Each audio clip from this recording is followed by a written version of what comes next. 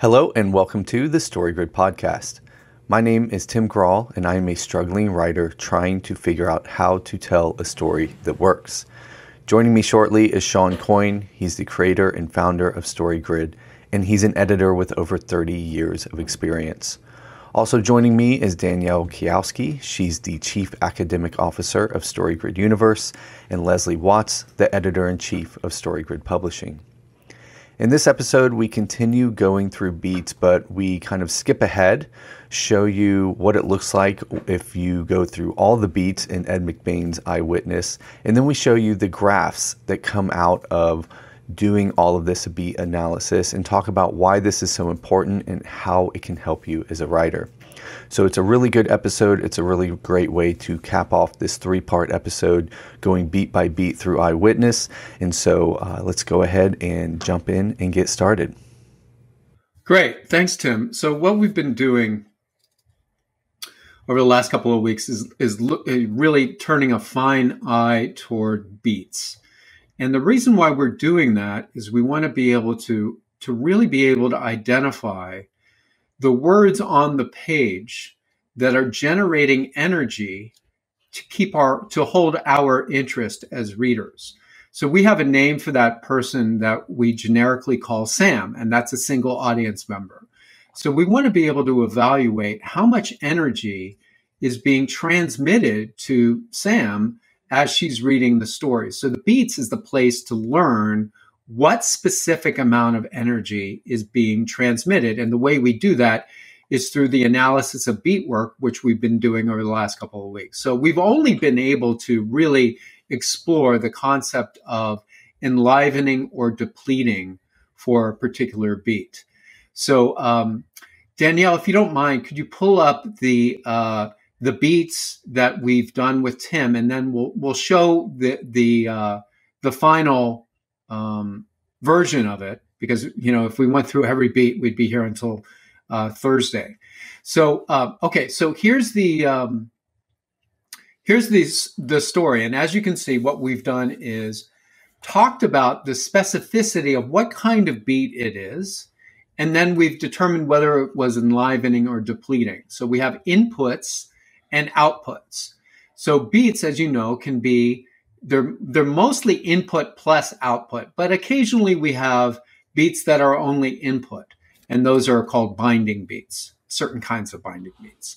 So we have active build-up beats and we have reactive breakdown beats, and we've determined which exactly those are in the first chunk of Eyewitness. Now, if you don't mind, Danielle, if you could scroll down, and we'll just show slowly but succinctly the audience of what the work that we've done since that time. So we went through the entire story, and we've broken down all of the beats in the story. And I think there are about 34 of them, which is pretty impressive because this is a short story that I think is less than 2,000 words. So there are 34 separate energy transfers that move from the author to our single audience member. And our author in this case is Detective Capelli. And Detective Capelli is telling a story to our single audience member, who is, we've identified, as sort of a rookie in the police force who's facing a problem. And so Detective Capelli is showing how things work here in the police department and how we're able to further the possibility of justice being served.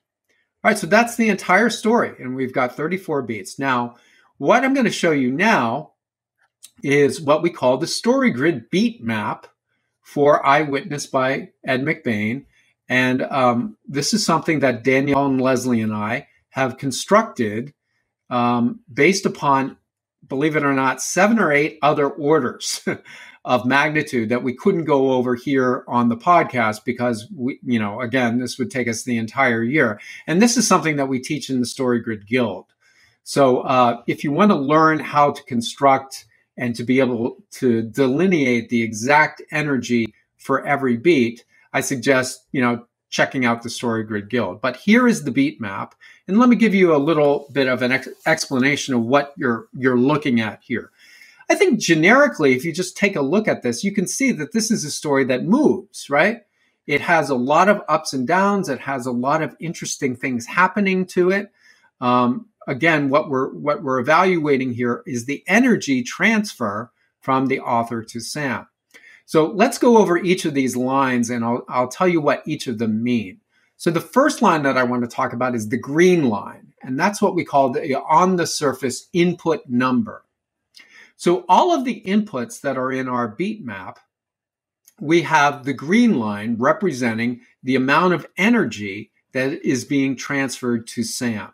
So that green line, as you can see, is usually being represented by an input from Detective Capelli to our protagonist Struthers. Now, at the beginning of the scene, Detective Capelli plays the protagonist, but if you look at the meaty middle and the very end, you will see that Detective Capelli's green line is pretty stable, right? He's a very, very succinct, smart detective who is generally giving serious amounts of energy, but he's very, very consistent. Now, let's take a look at the red line. The red line is the output of the protagonist of the particular beat. So the input is the green and the red line is the output. And that's the amount of energy that the protagonist is sending back to the force of antagonism or the green line, right? So the red line represents the reaction to the green input. So you see the red line has got a lot of choppiness into it, especially at particular moments in the story.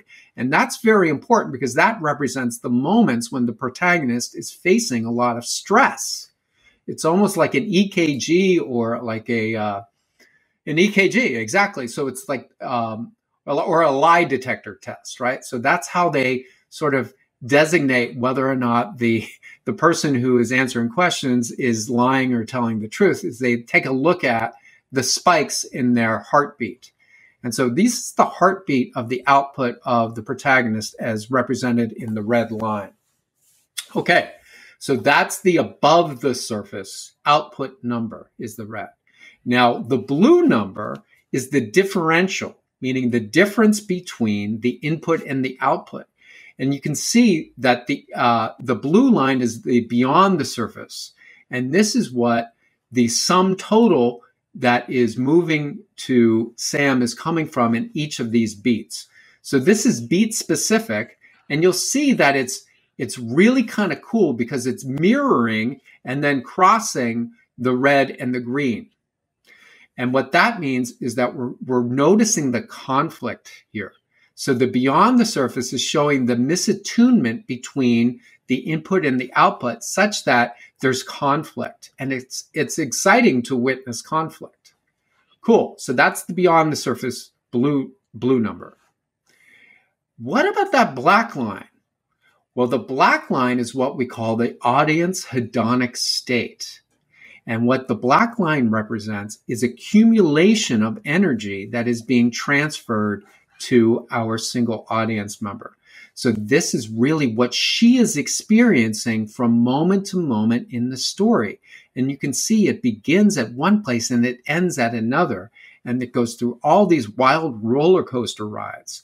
And this represents how Ed McBain is energizing and giving our Sam specific kinds of jolts of energy. And you'll see sometimes Sam experiences some anxiety, and that's when it falls below that middle line. And when it goes above it, she gets excited. So this is really interesting to see how Sam is responding. So this is literally the emotional state of the single audience member as she is experiencing the story from beat to beat. Now, this is really cool, and it's very, very helpful in being able to now, so this is very much what we call the bottom up. This is the very bottom of story. This is the energy transfer from author to Sam. And it's very useful for us at StoryGrid because it enables us to now go and take a look at where are those high points and low points? What do they mean? What's it about? Can we identify, our 5 commandments of storytelling in those high points and low points? And, well, I think you know what the answer is. Yes, of course we can.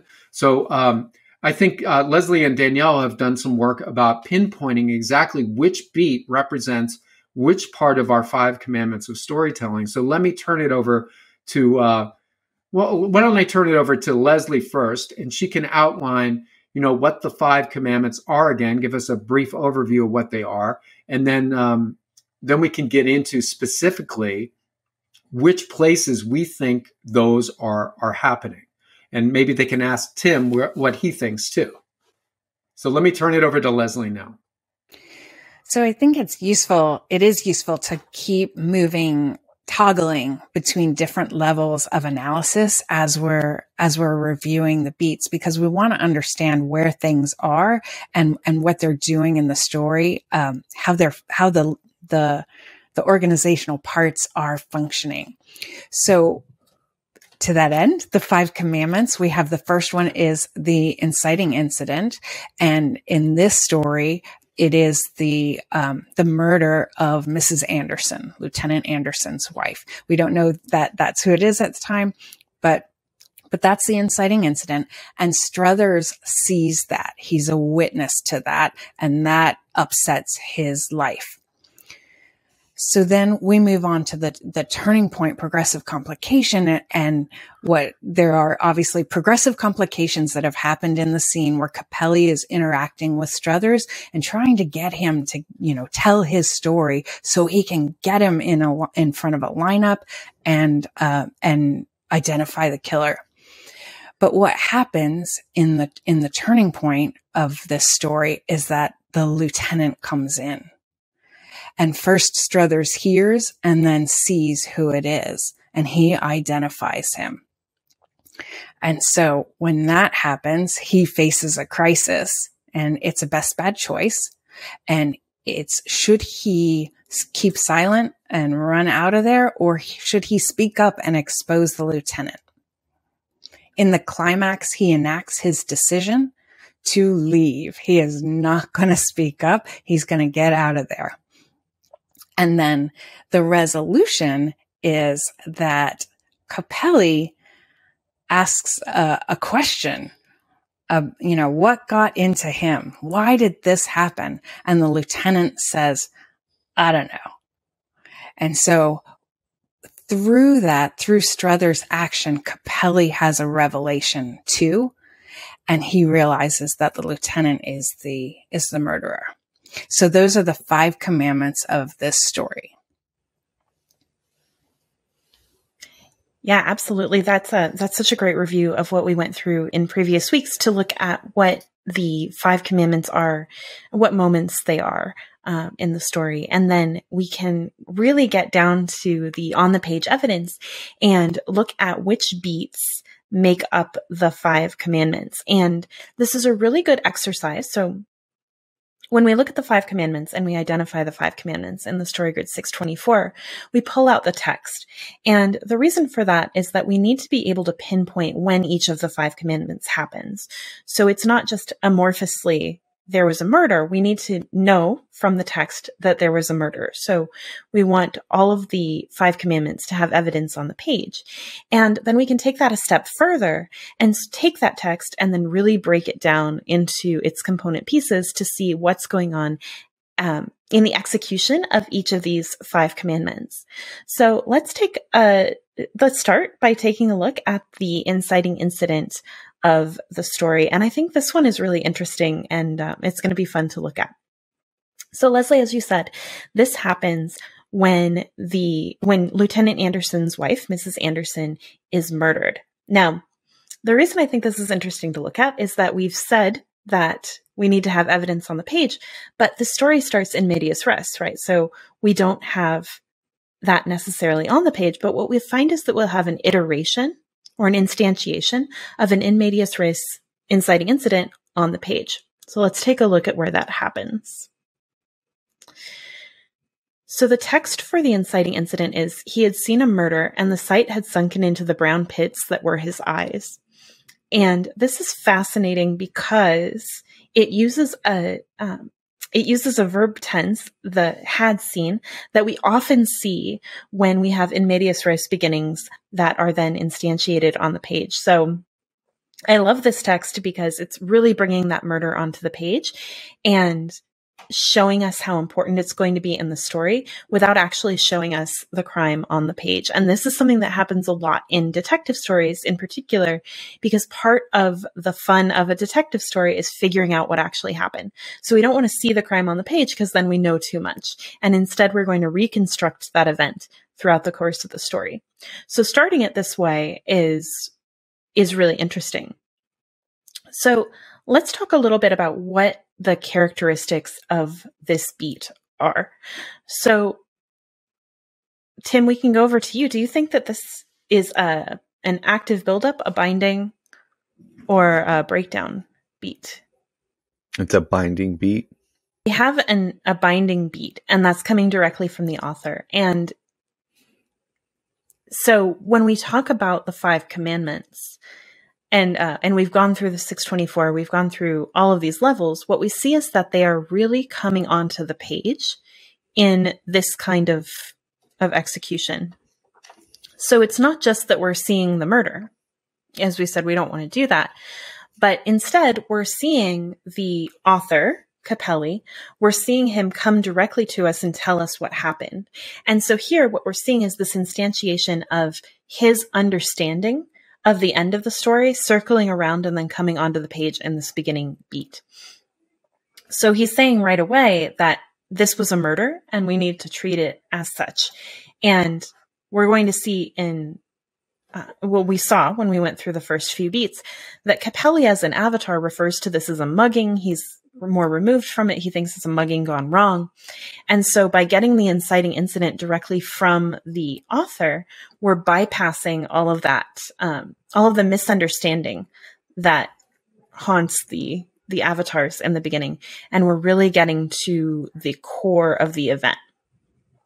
So we also have some characteristics listed out here that are, as you said, Sean, things that we look at in the guild, but they are not things that we look at in the podcast. So as we go through this document, those of you watching on video will see some things that you might not understand yet. And we have plenty of training on that in the guild.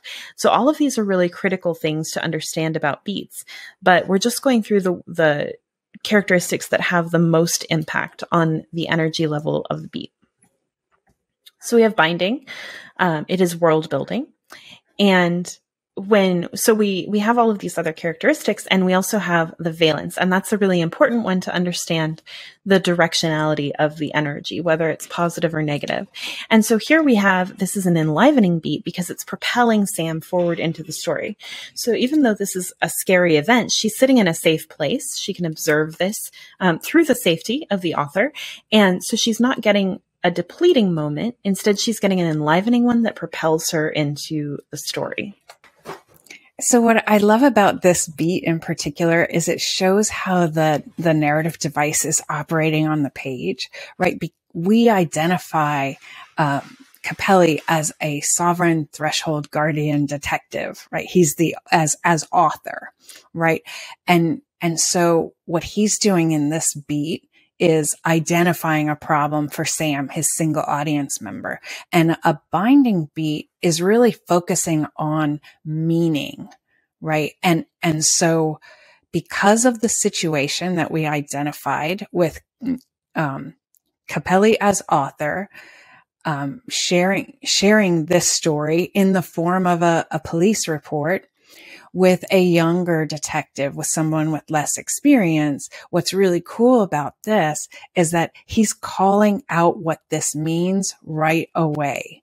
He's saying he saw a murder and here's some evidence that backs that up. And so it's a really beautiful way for Capelli, given his purpose, to introduce the story, as you said, Danielle, that the inciting incident is in medias res. So we're coming in. Things have already happened. Things have progressed pretty far. And that's the point at which Sam would become involved in a situation like this, where Sam wants to get the alert someone else to the information that she has witnessed. So this is a really lovely example of that kind of operation. Love that point about when Sam gets included. And as a reminder here, Sam is that young detective. And so we had a little bit of a discussion in the narrative device episode about how there's a disconnect between the protagonists on the surface role in this scene and Sam's on the surface role in this universe. And that is that Sam is a detective, and we can tell that through the informational details. Like, Sam doesn't need to know what a precinct looks like, whereas the protagonist is a witness who's coming into an unfamiliar context. And so they play the same sort of role in that they both use the witnessing function to see things that are going to potentially put them at risk. And they both then have to learn how to deal with those things. And so I think that's a really great point that you're making, that this is when as we talked about, the wave function of the inciting incident hits Sam's home context. And so that's when Sam becomes involved in the situation. So after this beat, things progress. And we really go through most of the story before we see another commandment. And this is because we need to negotiate the relationship between Struthers and Capelli. We need to see whether they're going to be on the same side or not. That's whose side are you on? And then we need to hear the story of what happened so that we have the full context of where Struthers is coming from. And that has twists and turns where we hear a lot of different things. We find out that he may not be the wholesome actor that he at first appears to be. So we learn all of these things. Now, why is there such a long stretch in between the inciting incident and the turning point progressive complication? Well, that's because we need all of the information that's necessary for Sam to properly understand and feel, along with the protagonist, the impact of the turning point. So without everything that comes before, Sam doesn't know what a big moment it is when the lieutenant walks in. But with all of the setup that we go through in the scene, she does. And she's able to correctly identify the energetic signature of this turning point progressive complication. So we don't want to confuse Sam. And so this is really important, that what we want for Sam is that at every beat, we want her to be able to correctly identify the energetic signature of what's going on based on what the author has told her. Now, sometimes there are unreliable narrators. That's a different experience. But when she's going through a story and experiencing it, she needs to be able to clearly delineate what the energetic signature is at each moment. And so we're not playing tricks on her. We're enabling her to have a cathartic experience based on true, clear signal that's coming through. And so the way to create intrigue and to create excitement is through creating conflict in the story, not by hiding facts that she wants to find out later. We can do setups and payoffs, absolutely. But that's not, it's not about confusion, because we want these to be masterworks, right? And this is certainly a masterwork story. So we want them to work over multiple reads. And this for sure works on multiple reads. I mean, I think you get to the end of the story and you want to read it again right away, and it needs to work again and again and again. And so we want to rely not on tricks about, hiding things under cups and moving them around. Instead, we want to rely on a solid energetic foundation and use those kind of additional things, maybe as extra fun things. Like there's absolutely a twist at the end, but we don't want to rely on that to create the drive of the story, because then it's a one read and you're done kind of story. And that's not what we're trying to create here. So here we have a really beautiful example of this working at both of those levels, where it has a strong energetic foundation and it also has a fun twist. And this is that twist, right, that we're going to see in the rest of the 5 commandments.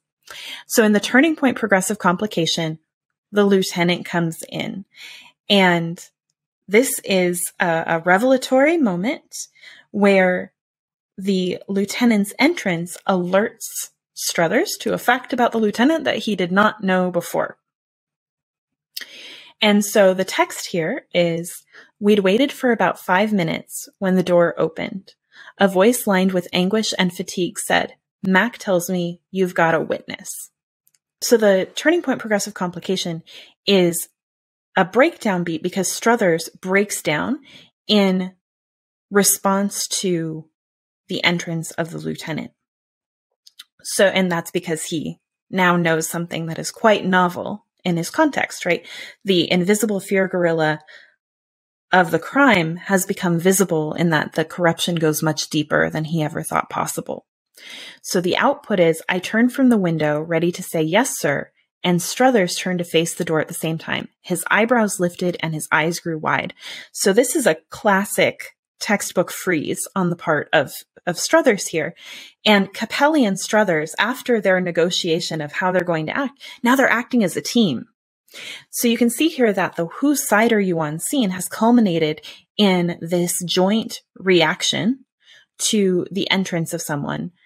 And Capelli is ready to say, yes, sir, but he doesn't because his compatriot, his teammate, has a breakdown. And so because they've negotiated this relationship, they're on the same side, they have that breakdown together. And that leads to Capelli's revelation of what Struthers has seen. So on the input, we have Lieutenant Anderson coming in, ostensibly enabling. He's being enlivening. He's having an active buildup. He wants to get to the bottom of this thing. But then we get that reversal when Struthers has this breakdown.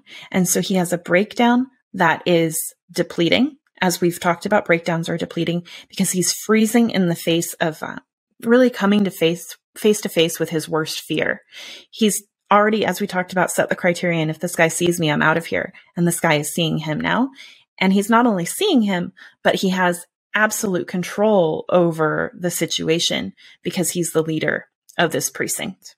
So what I'd like to just add on top of what Danielle was talking about, which was fantastic, is a little bit of physics. It's not that much, but this is something called self-organizing criticality. And it's about this physicist named Per Bach. And he did these experiments, I think in the 60s or 70s, where he used sand. And what he discovered is that once you start dropping more and more grains of sand, essentially at some point the sand castle will topple over. It will break down. And so this is what happens sort of in our minds too. So these little grains of progressive complication, when we're misreading something, we don't really recognize that we've made a mistake, that we don't break down until a critical moment. And that's what we call the turning point. So the breakdown beat here represents that moment when the sandcastle in Struthers and Capelli's mind topples over and they go, oh, wow, something just happened here and I got to get out of here. Everything that I thought was true is no longer true and I don't know what to do about it. So that's a breakdown when what we believe has been true proves untrue.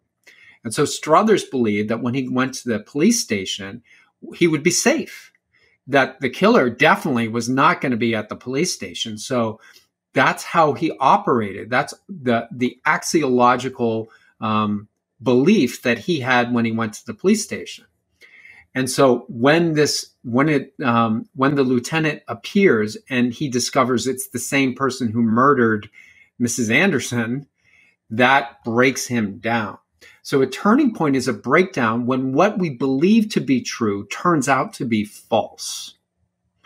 And so it's a very dramatic moment. It also makes our single audience member sort of go, oh, what just happened? Right? So our single audience member has a little bit of a breakdown herself. And she wants to now sort of like back propagate and take a look, like she wants to stop and pause for a moment and say, what just happened? She freezes a little bit.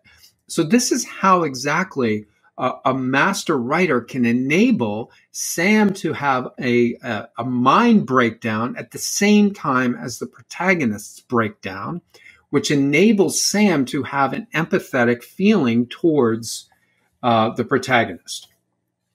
So this is a textbook case. And if you take a look at that deep dive at that number 32 beat, you see the breakdown of Sam as well as the breakdown of Mr. Struthers. And what do you see in the green? Well, the green is Capelli is having a revelation.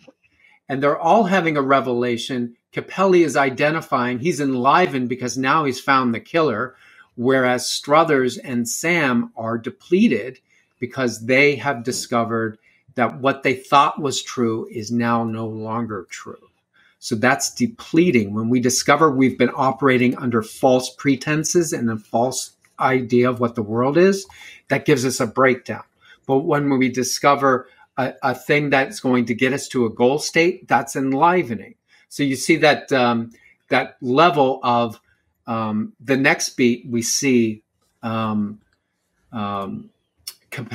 green line goes up, which is really fascinating. So this is what the story grid sort of provides for you. Is it shows you the actual energy transfer that supports the 5 commandments of storytelling in a very literal way. And it's very much like physics. So the per box self-organizing criticality analysis is very convergent with what we're doing here. So I hate to get sciencey, but it's just a further convergence to show that the work that we're doing at StoryGrid has a lot of levels beneath it that is supportive of our hypothesis and theory.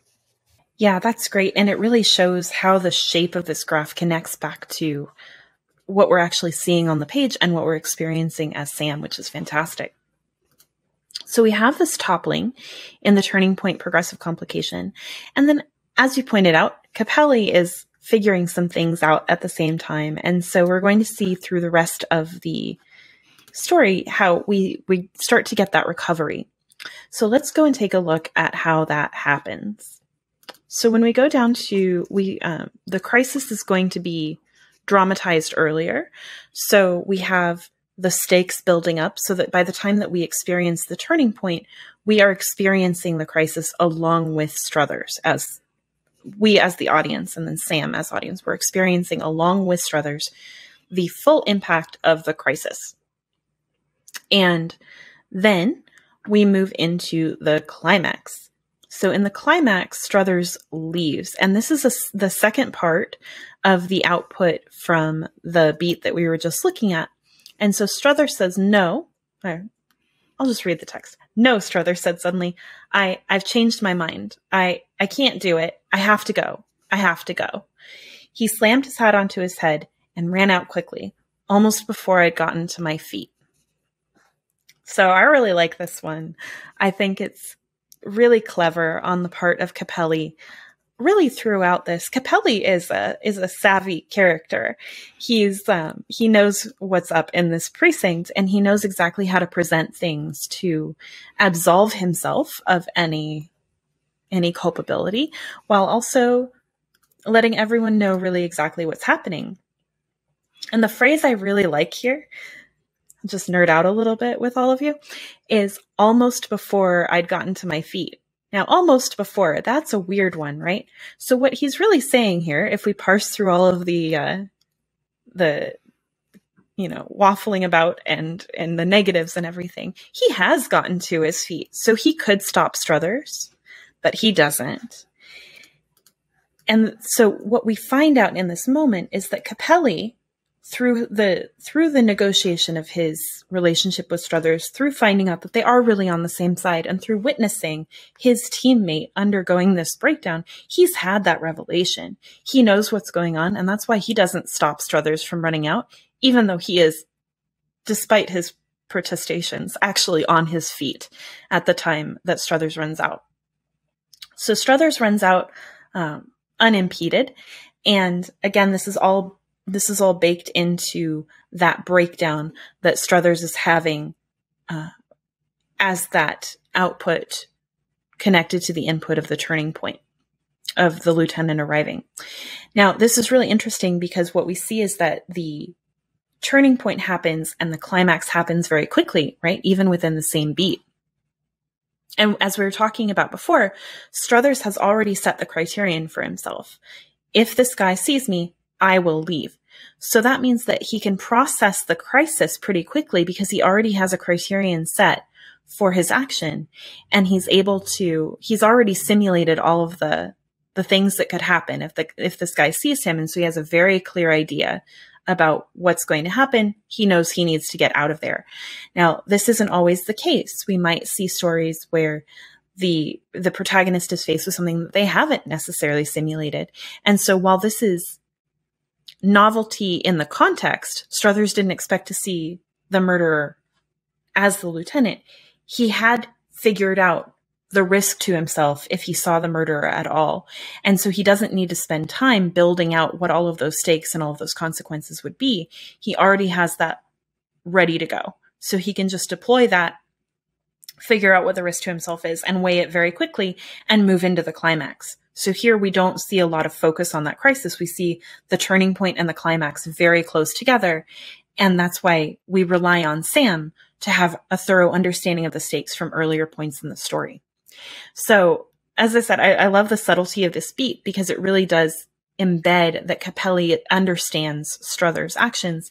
And it also gives us a really nice progression from Struthers' freeze to his decision to run out of the room. And so we have a little bit of a flight moment where he's saying, I can't do this. I can't do this. And then he decides to run away and live to fight another day. So that's what's going on in this beat. And it really wraps those two commandments together into a very nice, tightly linked package that's consistent with the way that we as human beings would deal with a situation like this psychologically, that he goes through the stages of reaction to novelty. While Capelli, in the moment, is processing and going through things based on the alliances that he's built. And then Avatar Capelli is giving us an evaluation from the future. So Capelli himself is reacting in the moment. And then our author Capelli has the vantage point to look back and say, this is what was going on at that time. And he's doing it very subtly, but he's baking it into every word of this beat. And it's very masterfully executed. One of the things this beat here at the end is also doing, which I love, is it's connecting up something that we talked about in terms of the scene type. When we were doing the scene event synthesis, we identified this as a which side are you on scene. And so one of the things that I think is really great is that that's what's happening in the scene. That's what the two primary avatars, Struthers, who's our protagonist, and Capelli, who's the detective who is trying to get him to give up the story, give up the identification. They are both engaged in testing and measuring and trying to figure out where they sit in regard to one another. But what I love about this is that this is also from Capelli as the author, we're seeing this is how you figure out which side you are on, or this is how you choose a side. And when Capelli, the author, is speaking to Sam as a Threshold Guardian author, he's offering a solution. This is a solution. And then the question for the reader is, which side are you on? Which side are you? What would you choose? Would you have the courage to do this too? And so I love that. And Danielle, I think this is part of what makes this a really special story, is because not just Sam, but also the reader is wondering, where do I come down on this? How do I show up? And that's why I think 2,000 words, it's really a really powerful story and amazing. So if we could, if we could do one of these stories in our lives, that would be amazing. But I just wanted to tie up the scene type, the essential, which ties to the essential tactics and the scene event synthesis, and then what the author rather is trying to help Sam do, and then ultimately helps us as readers do too. Thanks, Leslie. I love that connection to the scene type. And it's so true that the climax, right, is the core event of the scene. And so seeing that connection to scene type is so important, that we want to make sure that our 5 commandments in the scene are aligned with the macro in that way, in the same way that we need our core event, our climax of our global story, to align with the core event of our genre. So what we see is that at all of these levels, we want to make sure that the most important parts are resonating through all of the levels, from the most micro on the page all the way up to the 5 genre leaves that we covered in the very first episode going through the story. So I love that. And then, of course, the last commandment is figuring out how it all worked out. And that is the resolution. So in the final beat that we're going to go through to explore our 5 commandments, we have the resolution, which is on the surface, the antagonist denies involvement at the end. So looking at the actual text of that, we have input from Capelli. Now, what the hell got into him all of a sudden? I asked. And the output, Lieutenant Anderson shrugged wearily. I don't know, he said. I don't know. Now, this is fascinating because, as we've talked about when we go through beats, our outputter is our protagonist. And so here, Lieutenant Anderson is taking over the role of protagonist. And that is a very interesting choice on Ed McBain's part, and one that we can see mirrored in other stories. So I want to point this out as something that is something to consider when we're building protagonists and antagonists, is that the role of protagonist really just means the avatar who is outputting, the avatar who owns the climax, and every output is a climax of the mini unit of story. And therefore, the one that Sam will identify with, the one that Sam will empathize with, and she'll try to put herself in that avatar's shoes. Now, that means that protagonism is always there. The same way that other archetypes that we see, like the mentor, things like that, are always there. It's an undercurrent of the story. It's not a specific simulated person. So if the protagonist leaves, that doesn't mean that your protagonist is gone. It means that that role of protagonist is now occupied by a vacuum. And what happens? Something rushes in to fill that vacuum. And having the shadow, having the antagonist fill that role, and I use antagonist here a little bit loosely. What we want to talk about is the shadow, because the antagonist is just the one supplying input. So Lieutenant Anderson in the previous beat that we looked at was the antagonist, and that he was the inputter, but he's also the shadow, and that he's the actor that is the actor that symbolizes destruction. He breaks things down, he destroys, and he rushes in and fills that vacuum of the protagonist. And this is something that we see in other stories. Like when we look at something like The Hobbit, Thorin often steps in and plays that protagonist role for Bilbo. It's fascinating. And what we're doing there when we make that choice as writers, when we have our authors present that, is that we're showing the psychological parallel between our luminary figure and our shadow figure. They're after the same thing. They're doing it in different ways, but really they are, the opposites are closer than we'd like to admit. And so showing that in a story really helps people to understand the dynamics going on in their own lives and in the world. So Lieutenant Anderson, right, rushes in to fill this. And this is a very interesting beat because Capelli is giving Anderson a chance to come clean.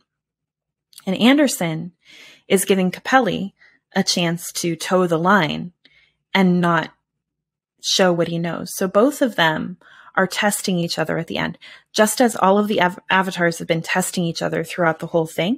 And we don't know how it's going to turn out, except we do, because this springboards us back to the beginning of the story, where we now see how Capelli, as this wiser avatar that's gone through the whole story, can tell the whole thing and tell us without telling us that the lieutenant was the one who committed the murder, right? That's not on the page anywhere, but it is. It's in all of these pieces that connect together. And so no one is going to read this story and say, I don't know, the killer's probably still out there.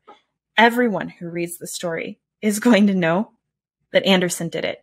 And that means that it's on the page, even if it's not overtly in the words, right? Even if it doesn't say Lieutenant Anderson was in fact the murderer and he went to jail, right? We don't know. But what we do know is that this moves a step closer to justice. So what we have here is that Capelli, in giving Anderson a chance, is acting in an enlivening way. He is using a build-up tactic. And then Anderson, he's defeating that, but he is in turn, so he's acting in a depleting way, but he's in turn building up the relationship between himself and Capelli by offering the possibility that that Capelli might be able to maintain that relationship and act within this structure. And we only know from having read the story, we only know from the existence of the story itself, that that is not the path that Capelli chose to take. We can imagine if Anderson were talking to Magruder in this moment, the story would not exist. But Capelli is the one who really takes that baton up and carries it closer to justice. I'd just like to highlight that wonderful connection you made with the switch out of the protagonist at the end of the scene into the shadow figure. And I think you're absolutely on the money. That was, this is a pattern in story that enables we Sams. So we've got the Sam of our generation of simulation, which is the young police detective. And then we've got the rest of us who are reading this story for ourselves. And one of the things that people have a difficult time doing is identifying their shadow. So what we do is we often fall in love with stories where the shadow figures play a lot of protagonist roles. I'm thinking of Silence of the Lambs and Hannibal Lecter, right? So Hannibal Lecter does a lot of outputting. He plays the protagonist a role quite a bit, and it enables us to identify that part within ourselves that is sympathetic, that can understand the necessity for having an ability to stop things, to destroy things. Not necessarily we don't want to destroy the things that are going to enable growth, but we want to destroy the things that are stopping growth.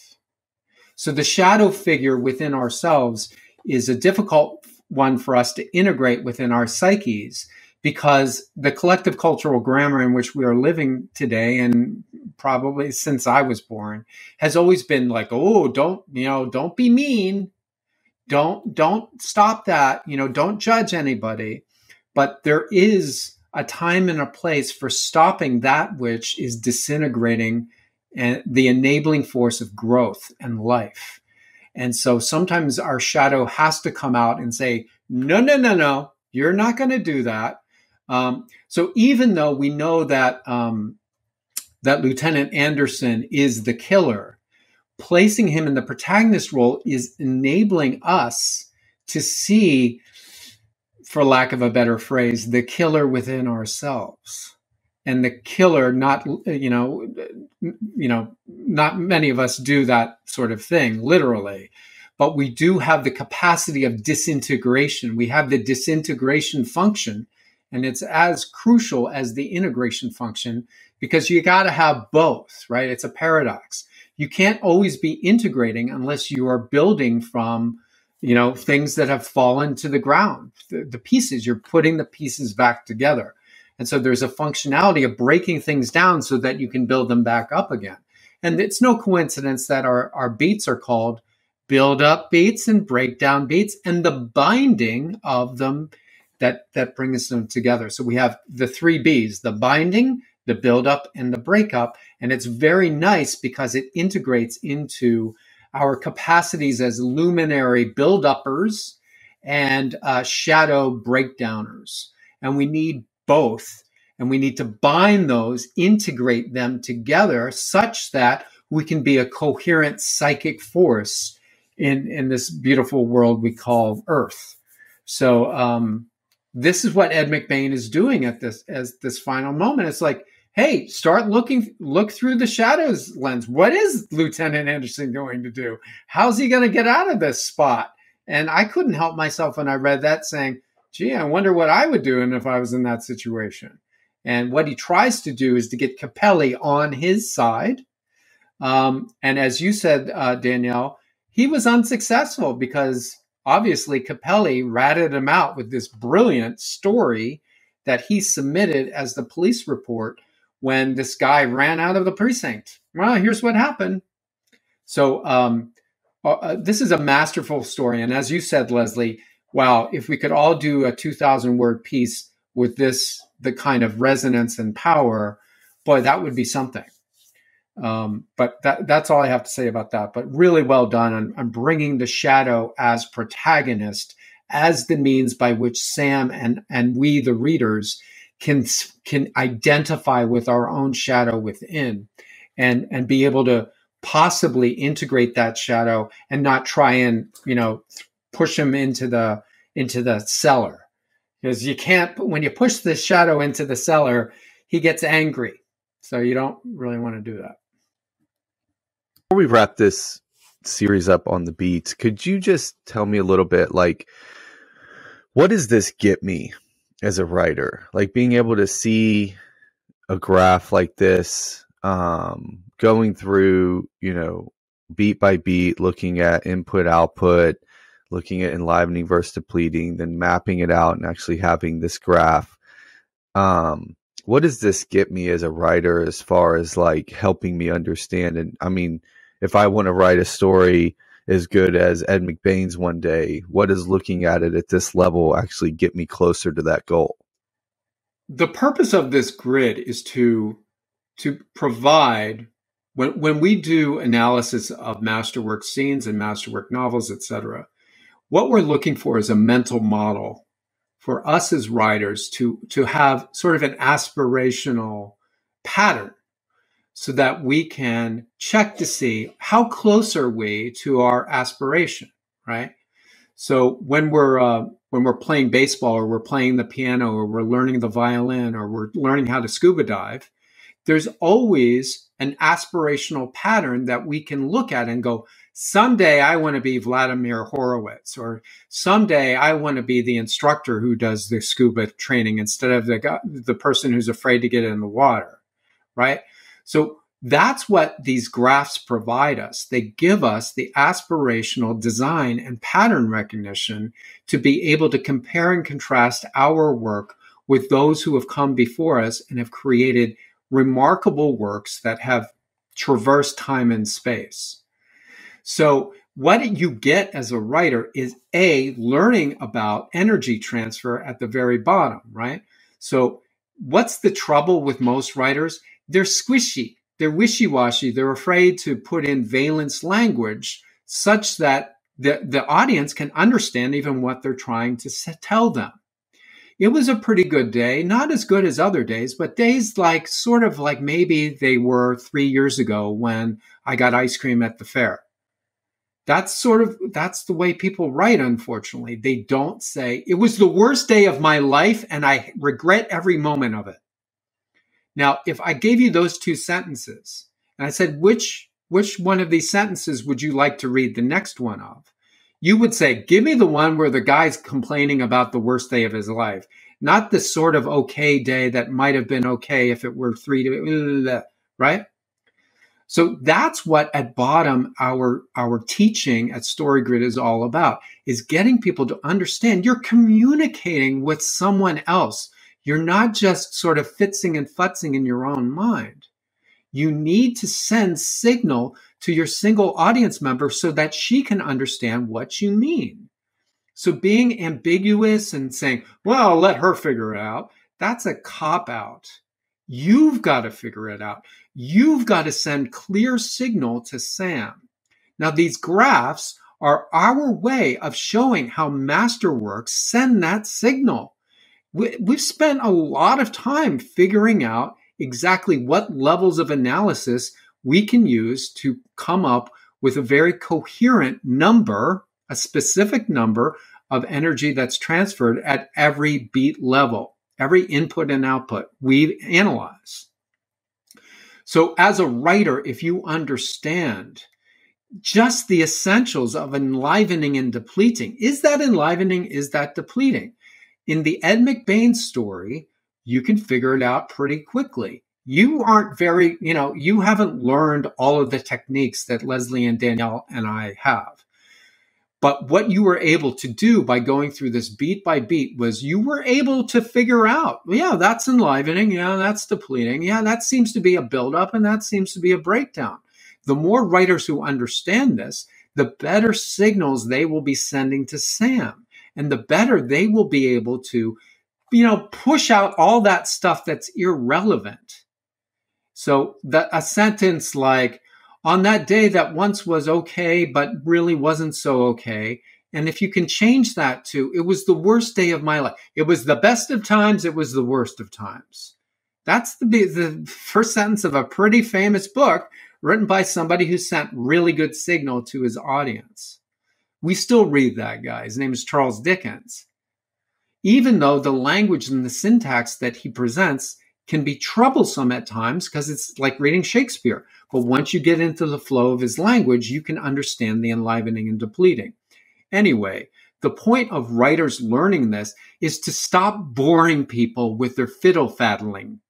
We don't want ambiguity in our signal. That's called noise. That's noise. It's not signal, and nobody wants incessant noise to be flooding their mind.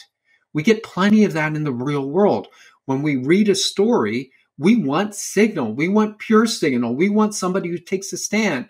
We want clear Capelli-like signals so that we can understand what's going on.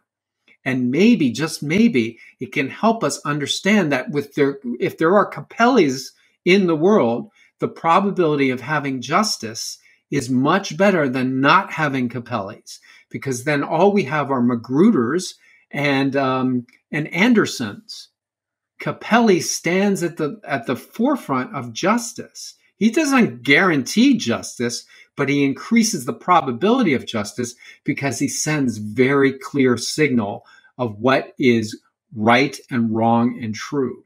And that's what we need in our stories today. We want clear signal of how to navigate these very difficult double factor problems that, besiege us every single day.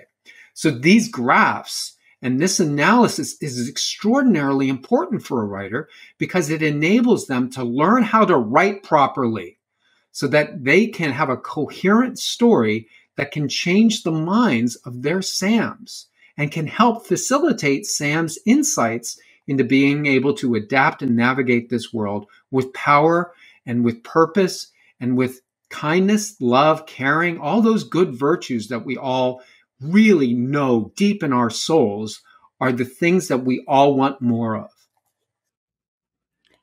Yeah, I would add too that our experience of going through the story beat by beat, what that really does is that it enables us to see at the ground level what these avatars are doing and how they're enacting those macro concepts. And going through beat by beat, we see things that we didn't see before, even with 20, 30, 40, 50 readings. When we really get in and we say, okay, I have to put a label on this, then we start to really dig deep into what are they doing. And we uncover covert actions of these avatars and we understand their psychology and who they are as people in a whole different way. What that enables us to do is understand the energy flow of the story. Now, I think the energy flow, right? Like we get granularity on it, but also the black line matches our intuitive experience of the story. So it's one of those things where we can match it intuitively while at the same time getting higher resolution on it.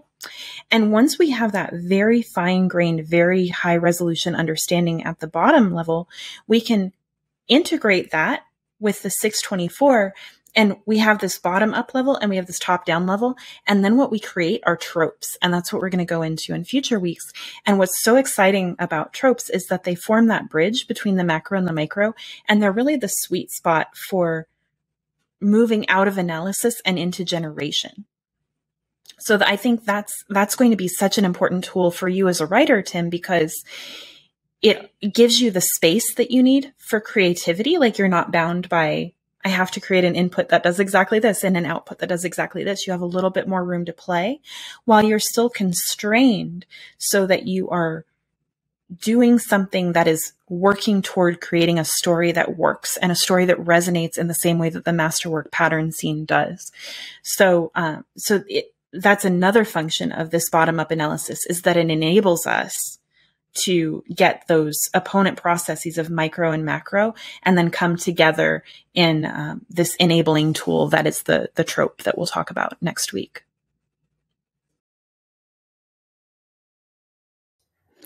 Yeah. And if I could add one more thing, a couple of years ago, I was listening to a podcast with a famous best-selling author. And that famous best-selling author said, I wish there was a way to objectively identify whether the manuscript I've just completed will work, right? Will satisfy my readers. And I was screaming into the, not at him, obviously, but there is, right? We have StoryGrid 1.0 that really helps a writer with an editor figure out, does the macro story work? Does this work as a story? Does the structure fulfill enact the model? And now with this beat map, with StoryGrid 2.0, we are really showing how can you objectively tell if my sentences are making coherent scenes so that I can have a coherent story. And that, I think that is such a gift that Sean has given us all to help us do this. So yes, there is an objective way to tell when you've got your manuscript if you've actually succeeded, and this is the tool that helps you do that.